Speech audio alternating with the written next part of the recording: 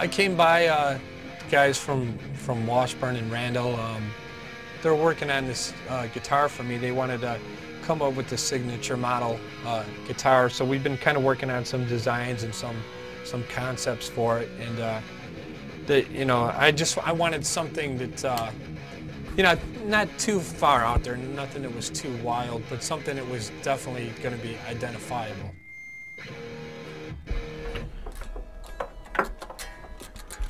Is that, are you feeling the neck? Is there anything you want to change on that? No, I think it feels great. If I was teching for you, that's what I'd basically give you, and if you didn't like it, you could tell me go higher, go lower, or go out the door, so.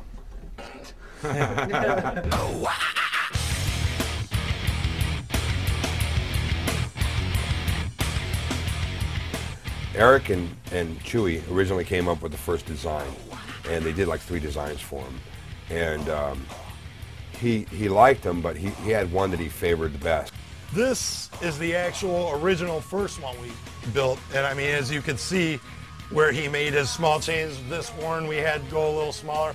We had a completely different headstock, which is pretty unique, but I think it was just a little too much for him. I don't want it to be just this metal-looking guitar that can be dated over time as well too. I want something that any style of guitar player can pick up and find something in it. When we were working with him, I just drew a couple sketches out on a piece of paper, and he had us build 3 of these guitars, this one, and this one, and then you can see that's a signature model now.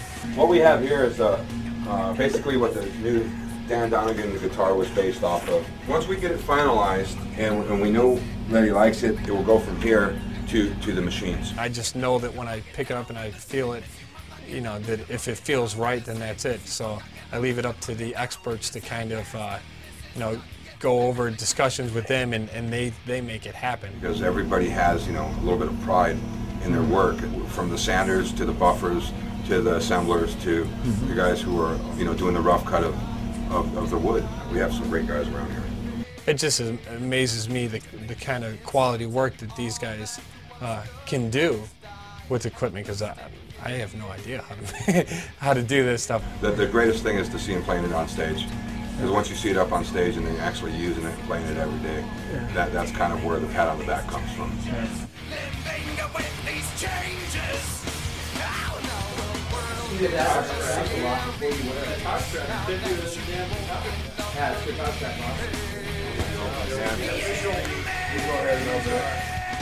Hey, whoa.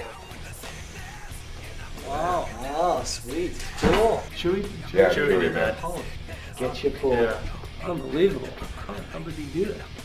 It's his little secret. Wow. He won't tell any of us how he does it. And this is pretty awesome. The back of it would be angled like that, The man, 2 bro. mirrors, so the guitar stands so you can see the back. Appreciate it.